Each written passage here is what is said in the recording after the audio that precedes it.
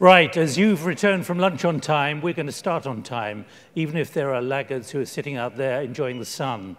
So thank you very much indeed. We've got an hour. My name is Nick Gowing, and what I want to do, and I'm standing up here because I want to engage you right from the get-go, and I want to give you 60 seconds warning that I'd be delighted to hear from you, because there's a danger in these kind of sessions that we all tell you what you should be thinking. I think the mood is changing, and that's why I've been asked to be here, to try and bring all of you in as well. You've heard from Mohammed al-Baradei particularly, and also the mayor this morning, about how difficult things are becoming. I haven't been here for the whole of the conference so far. But my encouragement to you is we've got to rattle the cage. This is inspiring our future. And as the mood was this morning, it was one of what was, I think, summarized as pessimism. I'd like to say that I think there are ways of thriving on change here. Change which is being created by disruption at the moment, and disruption which is out of everyone's hands in so many ways, whether it be AI, algorithms, Russia, so many things being pushed back by the public, whether we call it populism, nationalism, or whatever, with the real danger of society being hollowed out because the nature of value and of wealth is changing. And I'm going to put ideas directly to you now about purpose, about values, about the expectations of government, about the expectations of corporates as well. These are all on the agenda. It's tempting to say, well, we'll have a plan for 2030. I've got news for you. 2030 is in 6 hours' time. And that's the speed at which things are happening. So I've given you 60 seconds warning. And I will introduce the speakers as well. But please come in and rattle the cage so I don't have to do it all. In terms of what we should be thinking, particularly if you're from the next generation. Because as we heard from Mohammed al-Baradei, reflecting a very significant view out there, which is the next generation is frustrated, anxious, and getting angry, both about the way corporates are behaving, the way governments are behaving as well. It's about the way in which those who are being governed, those who are being sold to by the corporate sector are losing affection or respect for those who are running companies and also governments as well. So we can try to do this in a kind of existing framing, or we can be far more radical to set the tone for Horasis over the coming months in the next summits as well, and what happens in the next 48 hours here. So please see the next 55 minutes in those terms. Who would like the microphone? I've got 2 microphones, please. I can't have you all sitting on your hands for the next... Please, a microphone here. Anyone else, quickly? And get the microphone there. So we have José Manuel Barroso, who obviously well known here, former Prime Minister here, and also President of the European Commission, now working not in Lisbon, but for Goldman Sachs in London. We also have Vijay Eswaran, who's Chairman of QI Limited. And that's important because he is based in Hong Kong and Malaysia, but running a massive global corporate enterprise. And John Negroponte, Vice Chairman of McLarty Associates, with a long background in the US government, particularly as ambassador and also in the intelligence community as well. So I can see hands going up. Where are you? Please. Second microphone. Who else has got a hand up? Please, you've got a microphone. Go.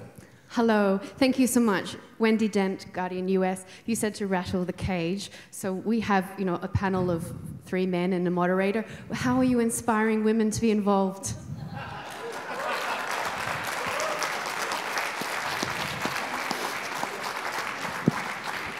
I told you we would go for the jugular right from the get-go. Please. That's the question. Look, please, you've got the microphone.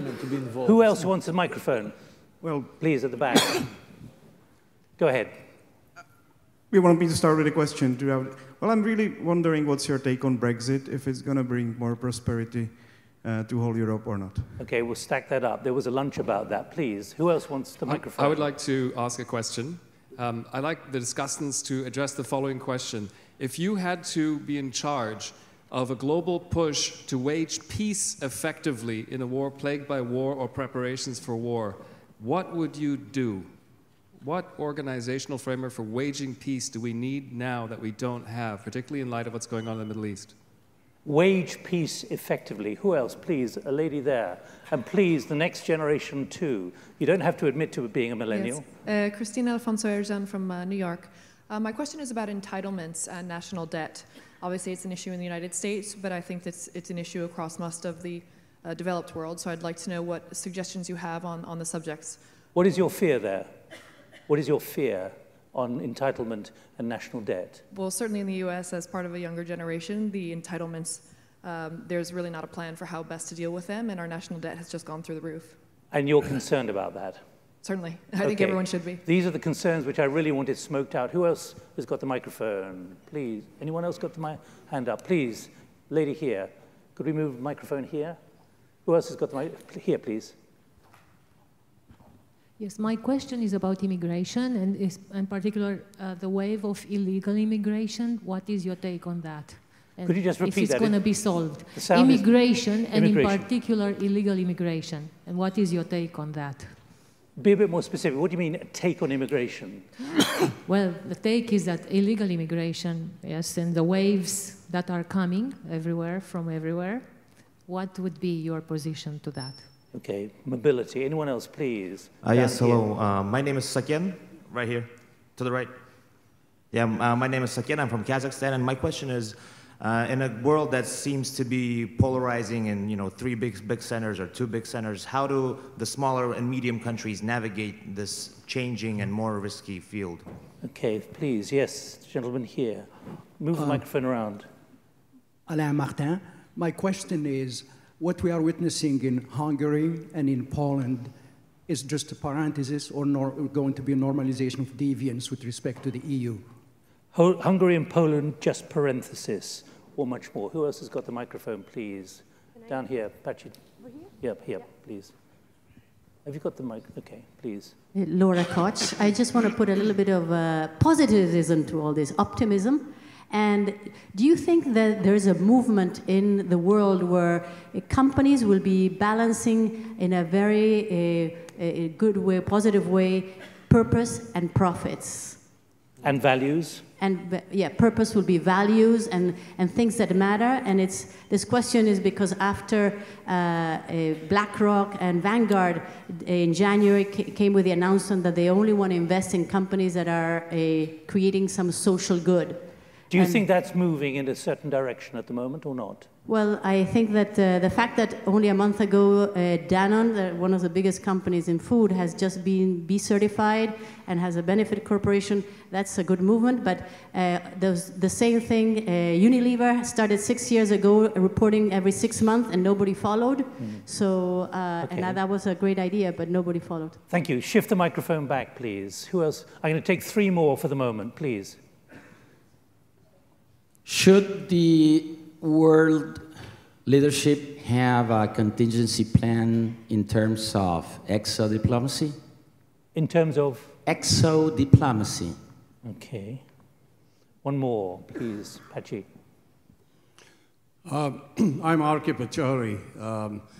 I wanted to ask, how do we rescue democracy and the exercise of democratic principles and values from the power of lobbies and vested interests? We have a session tomorrow on climate change, but that's an area where clearly the lobbies are extremely powerful in blocking action.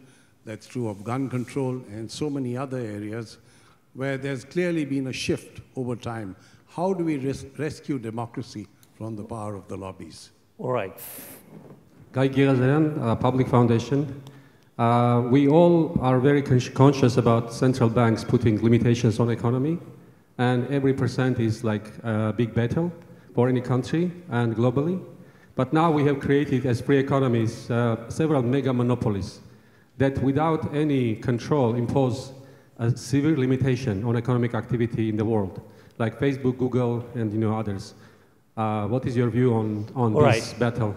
I'm being pushed hard. 2 more, please, and then back. Harold Anston, Procter & Gamble. My question is, what is the best single argument to talk Mr. Trump out of starting all these trade wars, and who should be delivering that message? I was hoping that name wouldn't come up. Could you just move back? Sorry. We'll take these 2 ladies, please. She's gone. Okay, please. Hi there, Salman Ravala from New York, United States. My question is regarding education. We're looking at the SDG panel from yesterday and talking about some sort of universal education platform which allows people across the world, including young people, to be inspired and have a level playing field when it comes to the education field. Are you talking about skills as well? That's right. Okay, thank you. One more, and then that'll be it for the moment, please. Okay. Hi, Thomas Pacchia from New York. In honor of Goldman Sachs firing up a cryptocurrency trading desk, what role does Bitcoin have going forward in economies where central banker policies are either failed or failing? Thank you. Now look, the reason for this is because those on the platform can now work out what's on your mind. And I'd like you, in the remarks that you've partly prepared, to think about some of these things, because these are right at the cutting edge of what you are all concerned about. But let me, Vijay, first of all go to you, because you've made you made a very important point in your press conference earlier about ethical leadership. And you run a massive company now. And I last saw you 3 weeks ago in London, where you reminded me that when you were doing your university degree, you were actually driving a taxi to make ends meet. So you've done pretty well. Ethical values, picking up from that view down there about ethics, values, profit, and purpose. Give us your view, please, in 4 minutes. I believe that a company that is not purpose-driven, as you use the word purpose, I think it's a good one. A company that's not purpose-driven is essentially one that is lost or is going to be losing its way. We are 20 years old right now as a company, and it is our purpose, I think, that has kept us together. The fact of the matter is we are in a sense, we are an e-commerce company. We are scattered over 100 countries across the world. We have 20 million people in our database that we work with and sell to, and essentially, the thing that holds us together is the concept. We actually began by identifying with an iconic leader, which was, to us, Mahatma Gandhi. It was logical for us to relate to him because he was a man who belonged to the world. He was one who was able to move the world without having a title, a position, any kind of power per se, neither president of a country nor affiliated to any political party. And yet, his voice was held and delivered across so many nations for such a length of time. To us, that resonated. Because right now, the current generation, the millennials who are coming into being, they are a different breed of people altogether. They do not recognize the same things by which we have been, to a great extent, brainwashed, if you like. You see, they are a product of a very unique generation. They have access to more information than we ever had thought possible.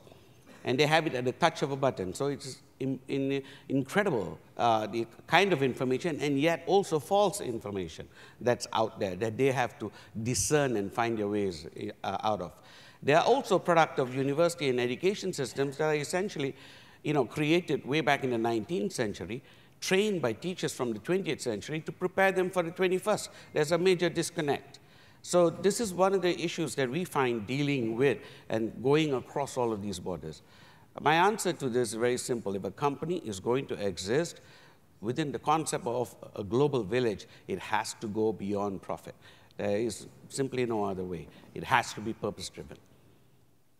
And to add on to it, there was a lady who brought an issue of there are 3 men here, and gender parity is something that's very important to us. I would say there's no man who's sitting here in this audience anywhere who's not here because of some woman who has driven him to this point in his life. Be it his mother, his sister, it's women who brought me to where I am right now. I had very strong, very independent, very powerful women who influenced me and brought this in me. So if I'm here, sitting down here today, is because of so many women in my life. Thank you. But that particular point about which can be broadly summarized is capitalism facing a really serious challenge of its license to operate because of the pushback from particularly the next generation? Yes or no? Yes. I would say yes, it is facing a challenge, but one it can overcome and needs to overcome. And I think it is already happening organically. Because, you see, in essence, we in the corporate sector have to react to the customer database, to the customers. And the customers' requirements and wants today are so much more different than they were a decade or 2 decades ago. So we have to respond to that far faster than most governments need to. We need to respond to them across global lines, as it were. So, yes, I think that the organic change is happening as we speak. Right, we've got two other panelists who bestride the role between politics, government, and now in the private sector. John Negroponte, and I'm going to ask you both about democracy, but a number of questions there about leadership, about rescuing democracy, about movements, about worried about the relationship between those in power and those that are being governed or served. How are you seeing it now in a large partnership in Washington, D.C.? Democracy having to be rescued. And I'll come on to particularly Hungary and Poland. Are they just in parentheses, or is there something much bigger happening there, which really is going to be profound for our future?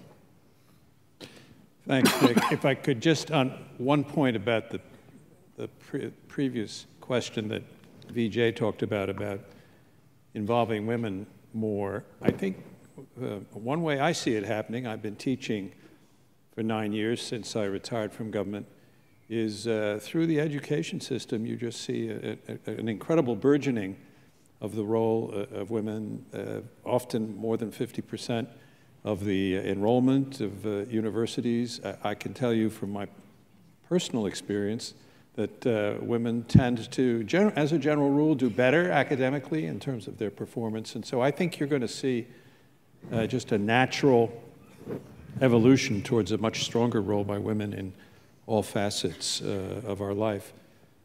Democracy.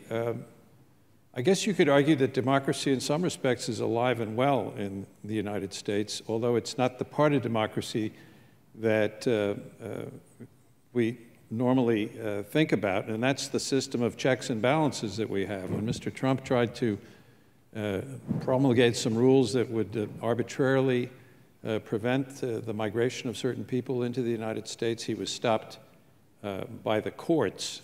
I think that depending on how the investigation by Mr. Mueller and others evolves, he could also face some difficulties with the Congress, especially if the majority of the House of Representatives changes in the elections that are coming up in this coming November, and there's a Democratic majority. So there's that aspect, but I would say, more broadly speaking, that really we've got this question of there is no substitute yet. No one's invented it, although we hear some suggestions of having some sort of idealized global system. I detected a touch of that in some of the remarks by Mr. El-Baradei this morning.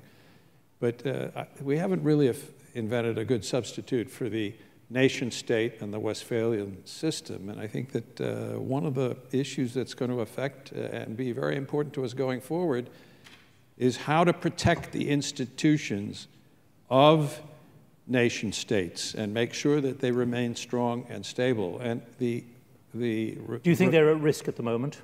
They're what? Are they at risk at the moment?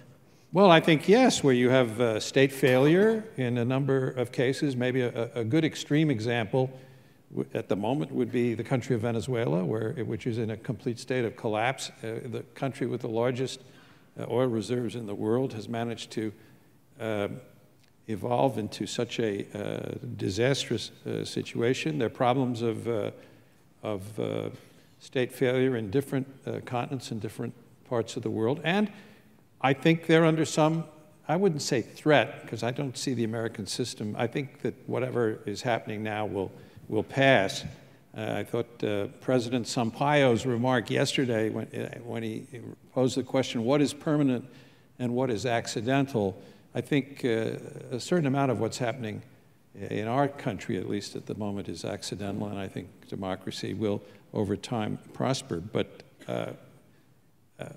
we've got to think hard about how to maintain world order in the face of some of these states collapsing. And nation building has become a sort of a dirty word. Regime change is obviously not the answer for a lot of these problems. So we've got to think long and hard about how in the future are we going to rise up to the challenge, we as the international community, to improving governance around the world? Not an easy question, and I don't think we can argue that we've been especially successful in the past several decades. Just to pick up again on what Vijay was saying, and it'll come to you, José Manuel, in a moment, but this issue of purpose and values. You're bridging now into the commercial sector. Do you see a change? Yeah. Do you see, let me just check with John, if I may, José Manuel. Do you see a change among your clients of understanding the relationship with customers, clients, and the public? John, can I just check with John?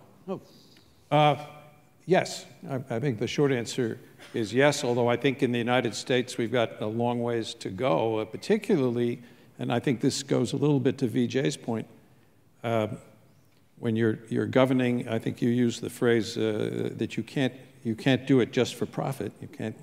You've got to think about these other questions. But I think the quarterly earnings system is an impediment in that regard, because there are so many people in our business community who are expert in how to squeeze out the last cent of profit from every dollar that is deployed.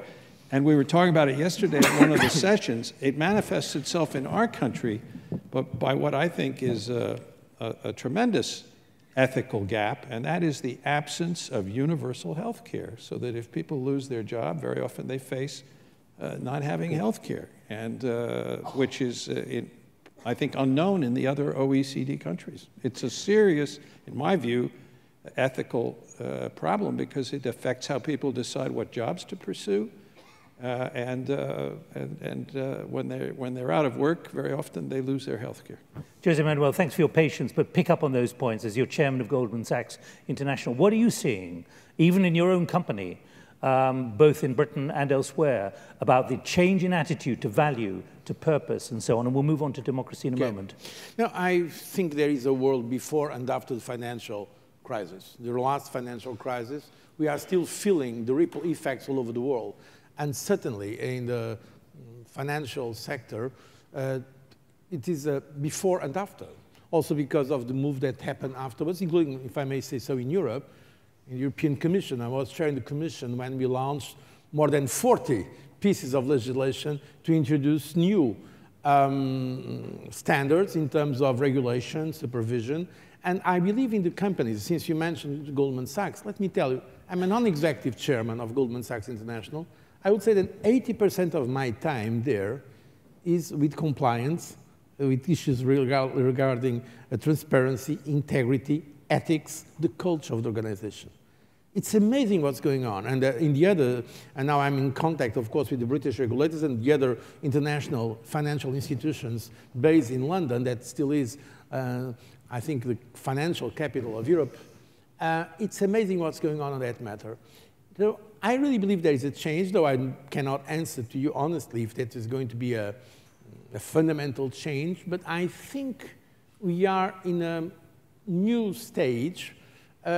And regarding your general issue about capitalism, I think capitalism and democracy are more resilient than people usually admit.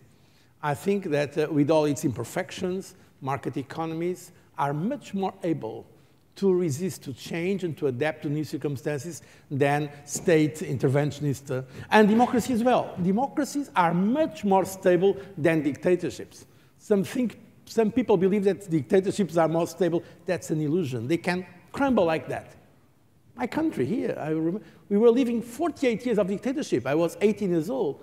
And from one night, it crumbled. And now we are a vibrant democracy. And so today we have the illusion when we see some countries that are authoritarian, oh, they are the strong ones.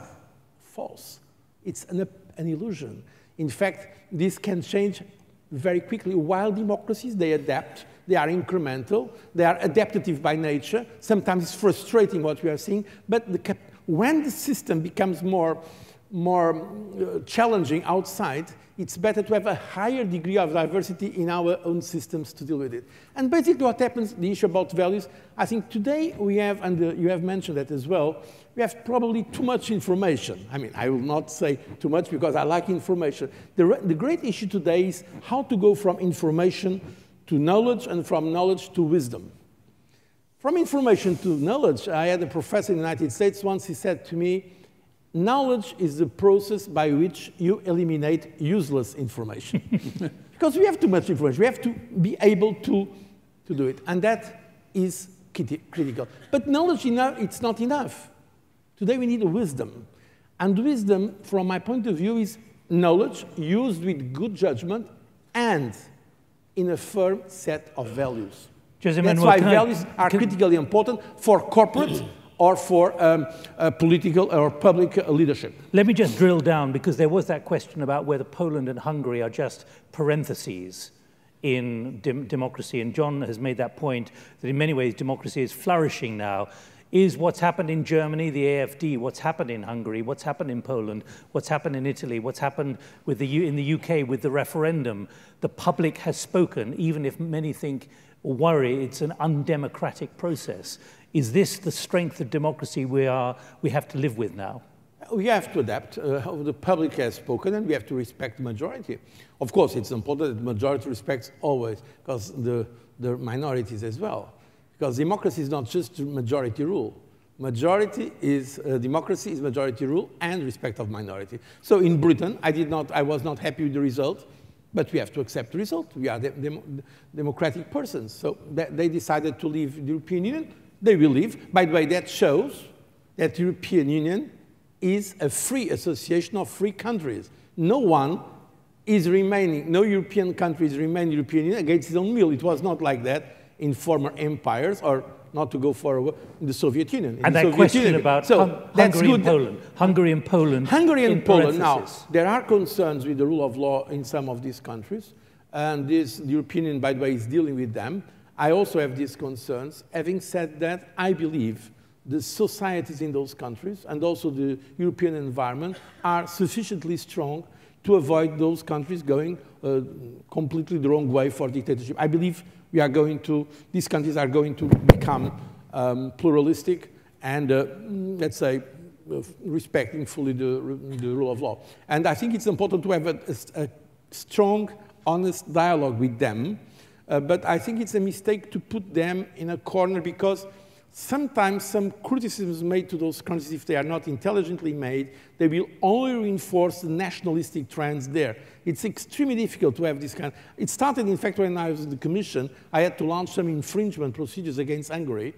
At the end, they respected the rulings, but it has to be done in an intelligent manner, because these countries are countries that only very recently became democracies. They were under totalitarian communist systems, extremely hypocritical, and they are always fearing an outside power. So it's important that the European Union engages instinct and intelligent, wise dialogue with those countries. But for instance, the dynamism of the society in Poland, it's amazing. Poland is one of the fastest growing economies in Europe, and with a very vibrant civil society. So I continue to keep my full faith in the capacity of those countries to develop a strong, stable, dynamic democracy. Vijay. A quick comment. I think it is a learning curve. You must remember where Poland and Hungary are coming from.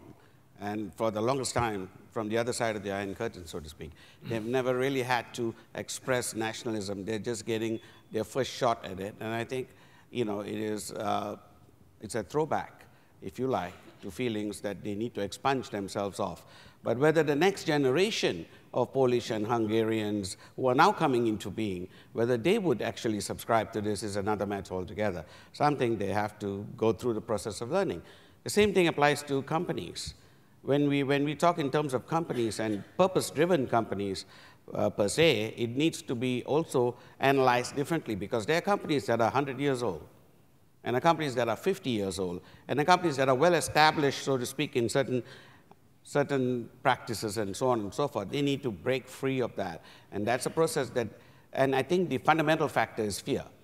Whereas the startup companies, the new generation of companies, the companies that have begun in the last, say, 2 or 3 decades, are essentially different in their thinking. They did begin with purpose as opposed to profit.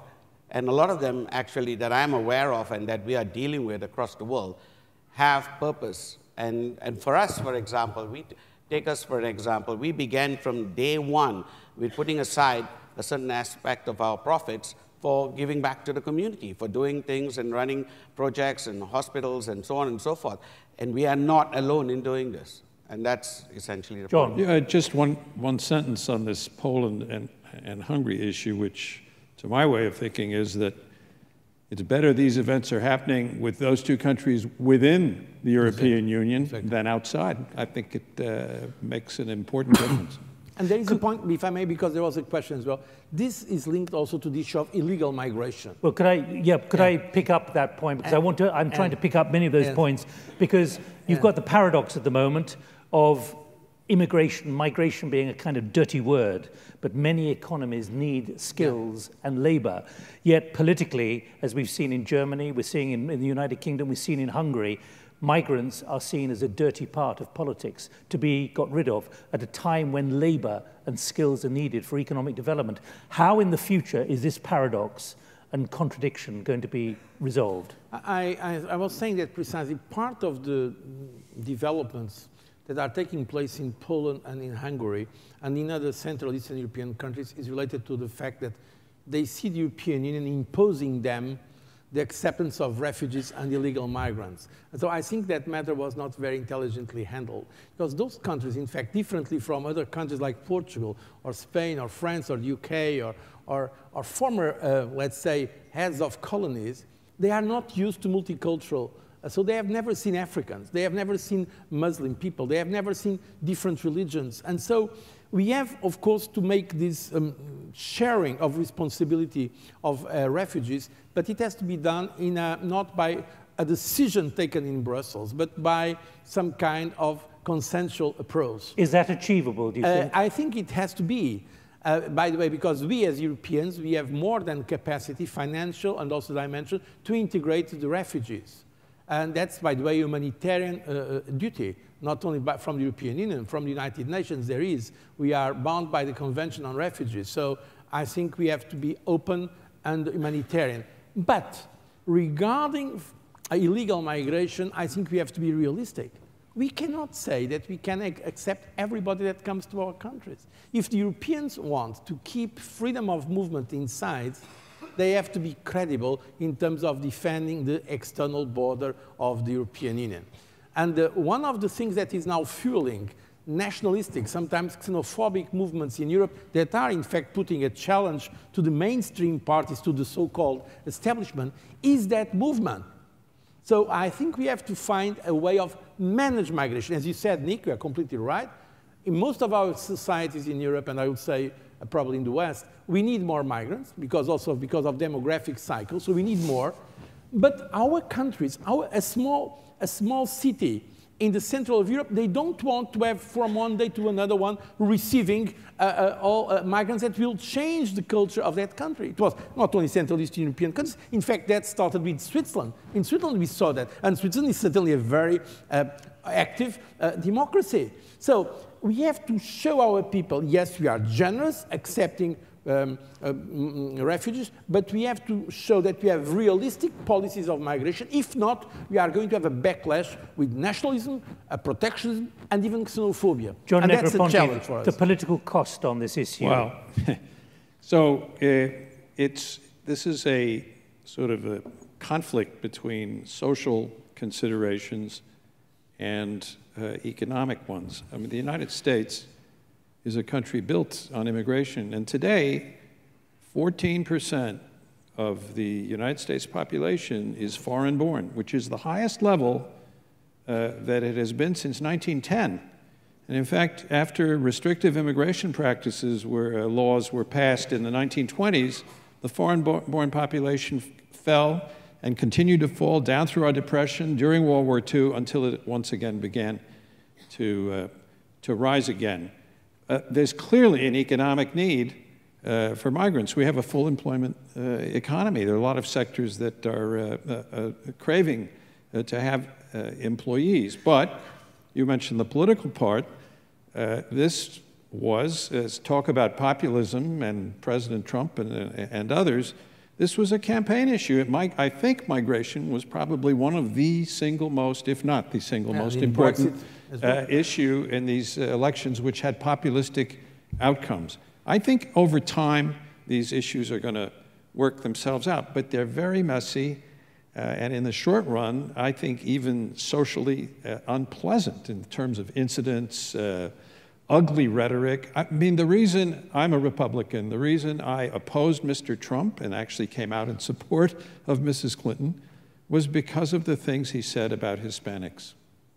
Quite honestly, it was that single. I have 5 adopted children from Honduras from the time that I served in Latin America, and I just could not face my family and those young people with what Mr. Trump had said. Do you think, Vijay, do you want to come in here? Real quickly, I mean, the United States would not be where it is today if it wasn't for migration. If one were to take a look at Silicon Valley per se, it's fueled, in essence, from migration from my corner of the world, from Asia, and it has driven the European economy, the American economy to this point in time.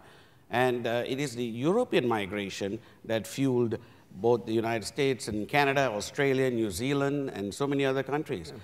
And if one were to take a look at, say, Thailand as an example, or Costa Rica, it is Americans and Europeans who are coming to retire over there. So, I mean, in essence, migration is a two-way street, you know. So I think that one should recognize the fact that in a free market, there would be a certain amount of migration that is required and needs to fuel the economy. To be totally in fear of it is a challenge. Quickly, both of you, I mean, given the emotions attached to migration, particularly after 2015 in Europe and what we've seen elsewhere, can emotions eventually be eclipsed in the interests of economic necessity? Can that be part of a political process or not? I think the fact, precise, that this resistance against migration came in the United States, as we all agree that it was impossible to have the great power, economic and not only, of the United States without migration. And in Britain, the issue of migrants was, I think, my opinion, was probably the most defining issue in the Brexit vote.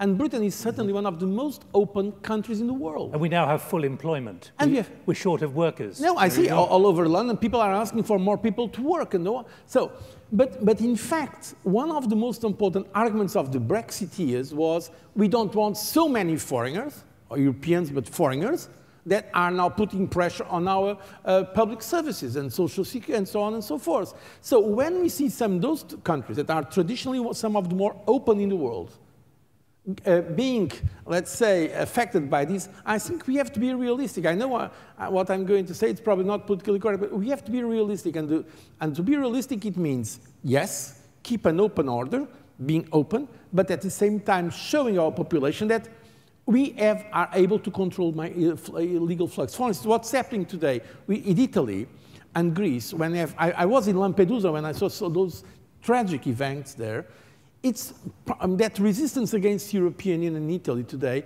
has also to do with the perception that Italians have that Europe has not done enough to help them protect their borders. So we have to find a way, and I think leadership here, I think, by the way, Angela Merkel, I think she was great. Many people accuse her, but I think we have to think counterfactually. When she said refugees welcome, many people said that was not the right thing to say, and now she's suffering the pulse because of that. But let's think counterfactually.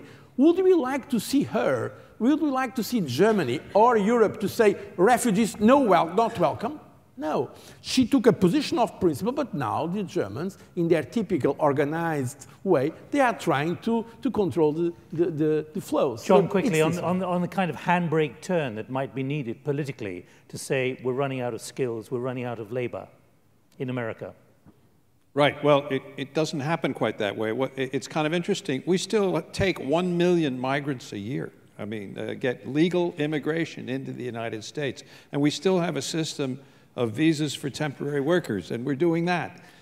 But where the emotional part arises, for example, and I think Mr. Trump used that in effect, it came with refugees. And so what did we do? We cut in half the number of refugee admittances using the situation in Syria and so forth as a pretext for doing that. So I don't know how it's going to work politically, but I think as a practical matter, beneath the screen, I think, below the radar screen, I think that the migration will continue. The long-term solution, well, if you look a little bit back at 1910, 1920, when America had a lot of waves of migration coming from Eastern and Southern Europe, is integration into our society, but it takes a generation or two All right, your questions are driving me on this one. Now, there was an important question towards the end about education and about skills. And you have a university, you've created a university, Vijay, about this issue here of the changing profile of what is needed, partly because of the demographics of the aging population, but also the acute demand from AI and algorithms and the significant shift on data. What's your view here on that question from the audience about education, universal education and skills? Well, the first thing we need to do is change the programming for students. We, unfortunately, have had a tendency to create job seekers. And this is something the universities are programmed to do. They have, in essence, become degree factories that have been sending out wave after wave of students who have been, in essence, trained to look for jobs.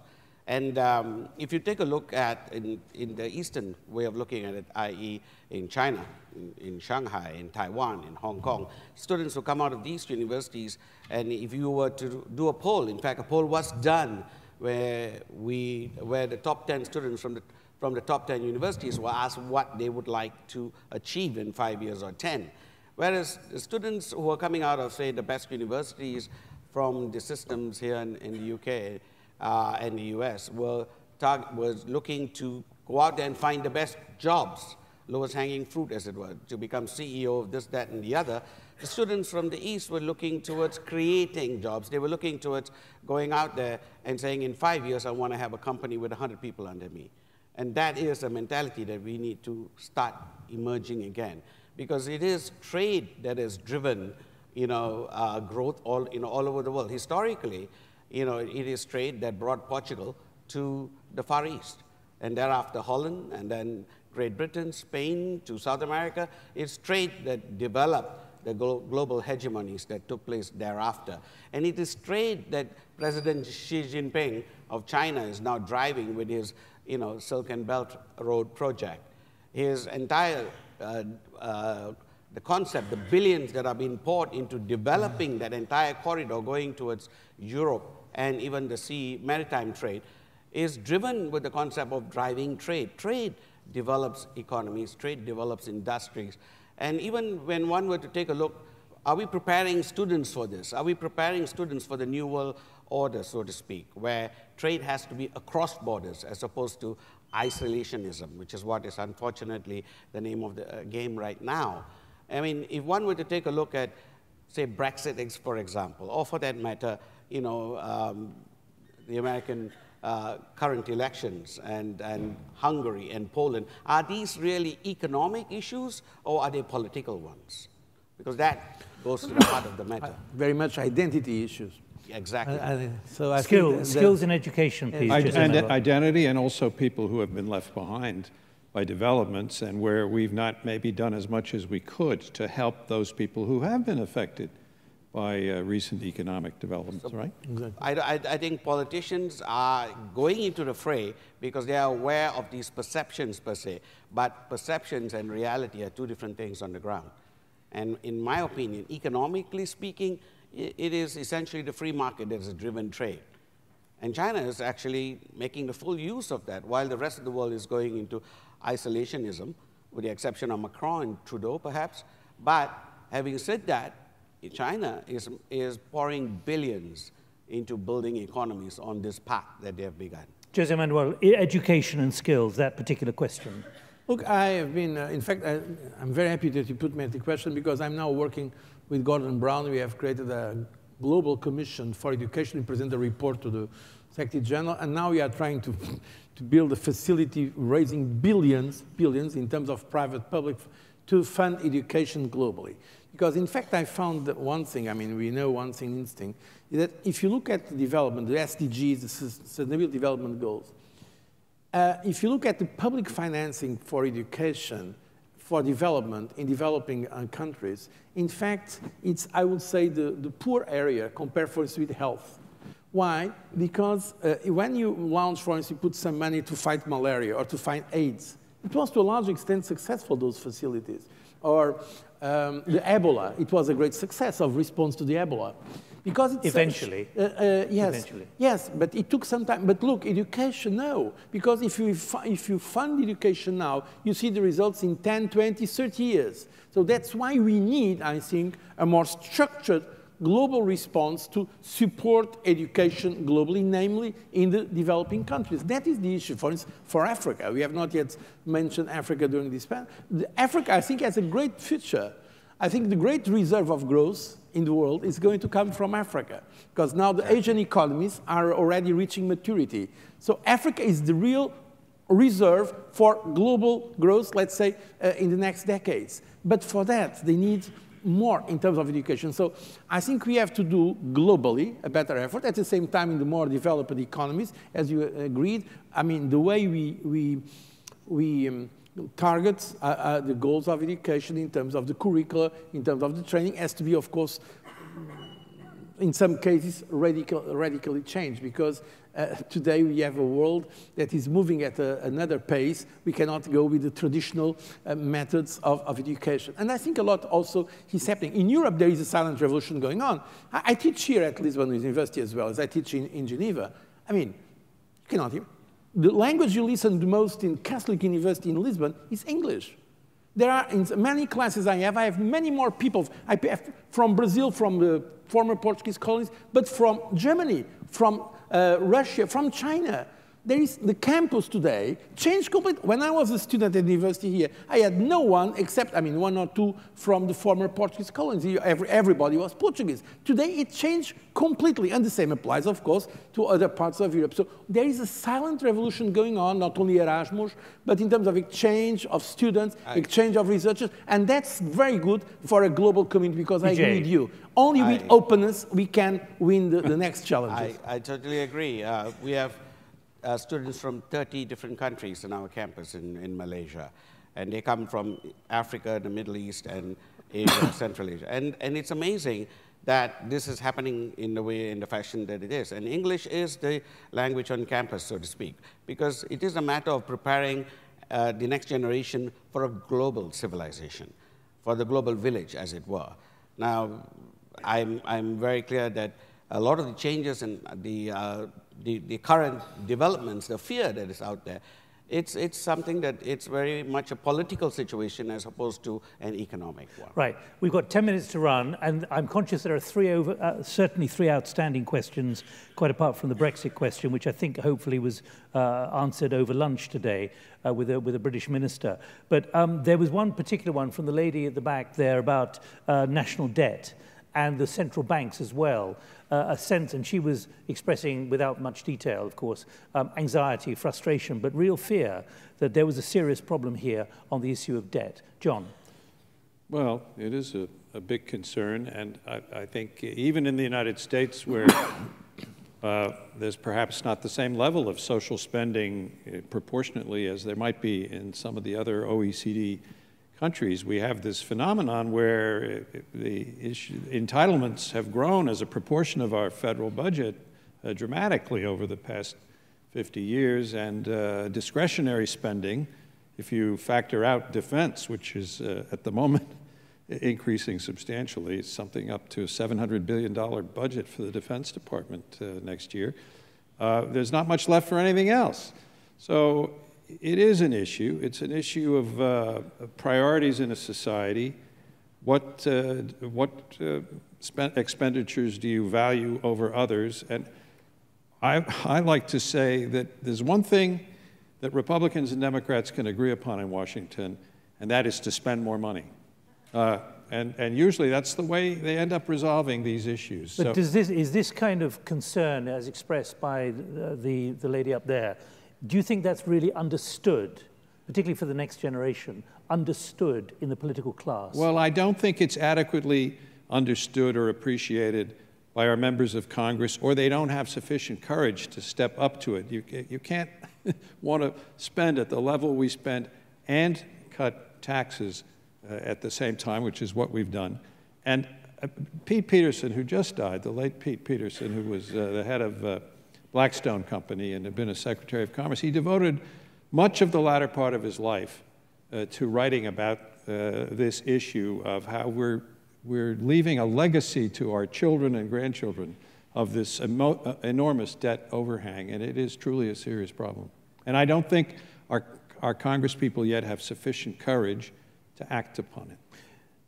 José Manuel, do you think that this is a terrible legacy which has still not been resolved? I agree. In fact, but I agree that also, but that's an ideological position. I know there are people who oppose that. People believe that, in fact, there is no problem with public debt. In fact, we should invest more. First of all, debt in principle is bad. Of course, there are some exceptions if it's debt for financing investment. The problem is that we have today debt that is for financing permanent expenditure. And of course, someone has to pay one day or another. We saw here in Europe, and not only in Europe, during the last financial and sovereign debt crisis, that the more affected countries were, in fact, those who had higher levels of debt, public debt to the GDP ratio. So this is a problem. So that's why I'm in favor of prudent fiscal spending and of targeted investment. And I think it's important that our countries, including the richer ones, do not become complacent with the high levels of debt. Do leaders get this? Does the political class get it? Some yes, some no. There is an ideological difference. In Europe, for instance, there is an ideological difference. There are countries who are extremely tough on those issues. The others say, no, in fact, we should not put that as a priority. The more important thing is growth, so we can live with more debt. In fact, there is not a problem in creating more debt. I think, as a matter of prudence, and I know the word prudence today is not very fashionable, but I think it's a great legacy from classic Greece, prudence. I think in terms of prudence, we should avoid what, for me, appears at unsustainable levels of debt. And also from an ethical perspective, it means that our generation is overspending and we are pushing that debt for new generation. I don't think it's fair in terms of intergenerational justice. Vijay, that word ethical just came into José Manuel's language there. The ethical issue of debt. Agreed. Well, let's take a look at what this debt has been financing for the last 5 decades or so. The biggest spending of the US government happens to be in defense.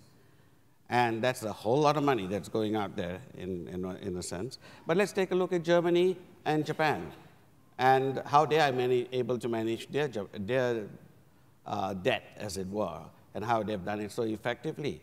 Is it a matter of prudent spending, or is it about spending it in the right place where the generation leads to further development of the economy? They have been very economy-driven. So has South Korea, so has Japan, Taiwan, and so on. And it is essentially about changing the direction in which the money is being spent.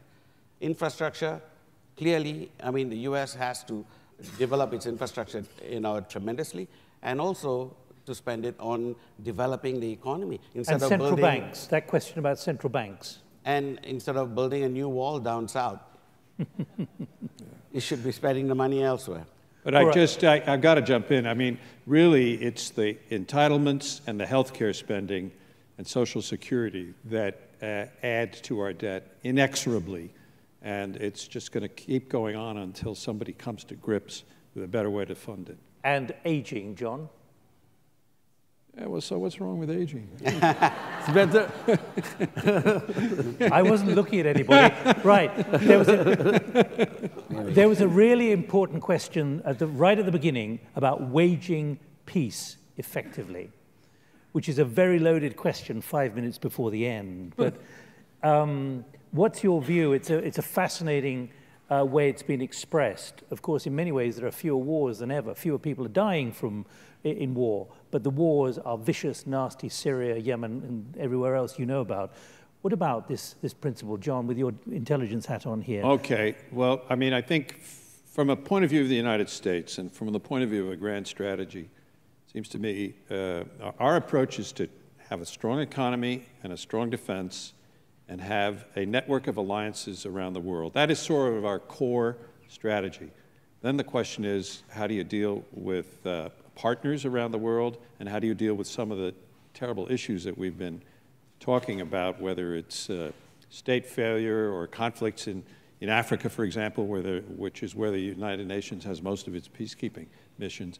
And I would say perhaps one of the most effective things that could be done, I'm not saying it's easy, but to promote peace in various parts of the world is for the permanent five, especially the United States, Russia, and China, to work together on these issues. I think the minute amongst the great powers you see serious differences, like between the United States and China, it's going to be harder to accomplish. So I would argue to use a shorthand from the UN, I would say permanent five, P5 unity is extremely important.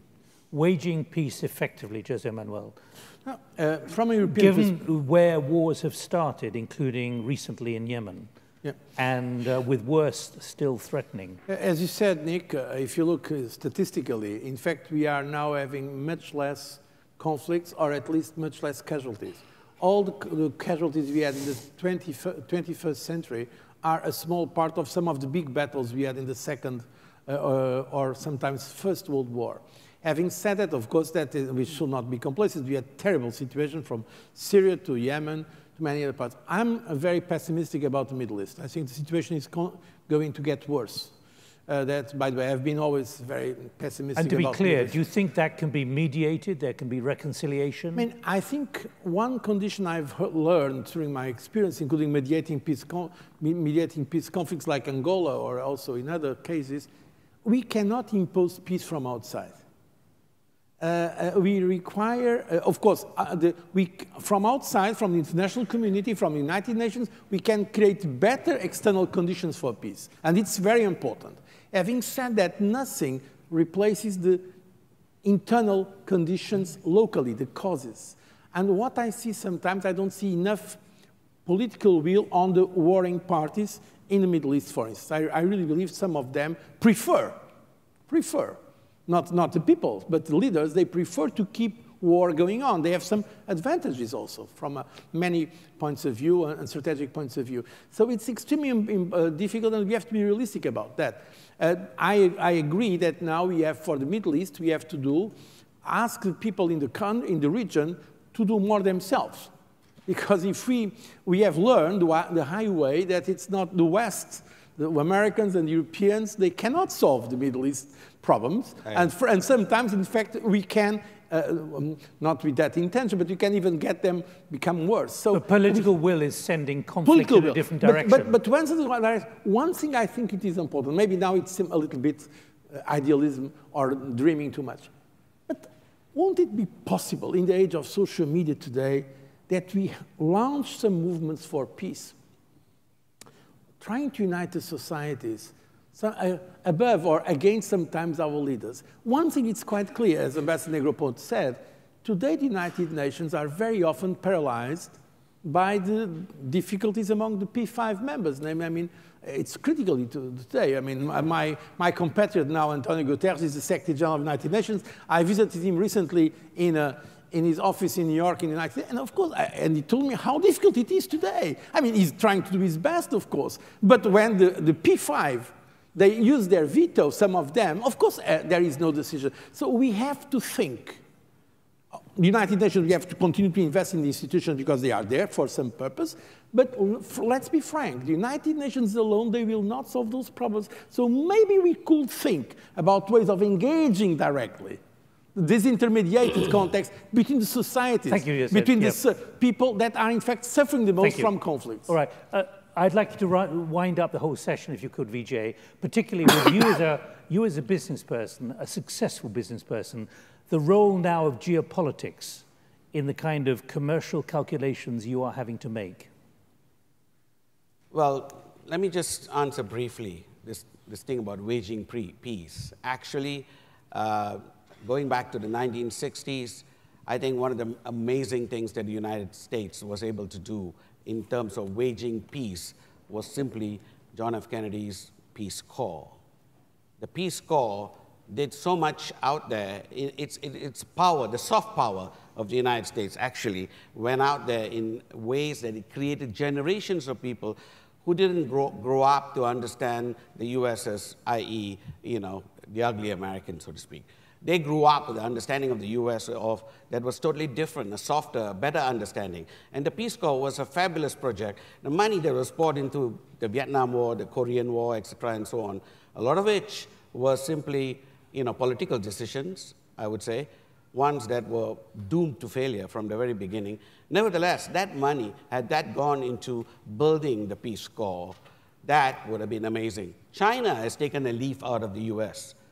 Taken a leaf out of the US strategy, and what they're doing right now with this Belt and Silk Road project is amazing. And their influence in these countries that they are going in to build is also interesting, because they're coming in, as you say, they're coming in from the inside. They're building roads, they're building ports, they're building airports. Now the governments want to listen to them. So this is an amazing thing to do. And quickly, the role of geopolitics in everything you calculate as a corporate leader. It is something that we take into account every single day. We have to deal with the fact that, you know, governments don't really represent the legacy of the people. They are there to govern, but it is the governed that are more relevant. So when we make decisions, we always look towards the longer term, the legacy, towards the governed as opposed to governments. Thank you. I hate to end this. We've had a very rich hour. I've counted the number of questions. There were 13 questions. We've answered 12 of them, so that's pretty good in a one-hour session. Can I just give you one personal reflection? We heard from José Manuel Barroso about Guterres, who's the UN Secretary General. I was in the United Nations last week, and we're trying to end this on an upbeat, but I heard him say twice in public, things are going backwards more than I can ever remember in my career and my life. And secondly, the President of the General Assembly, Miroslav Lajčák from Slovakia, saying very publicly, the problem now is that all the institutions are now under threat. And much of what we've created and created with stability in the last 70 years is now being unpicked. I leave that thought with you because that comes from the United Nations. So can I thank the three panelists and all of you for your interventions right at the beginning.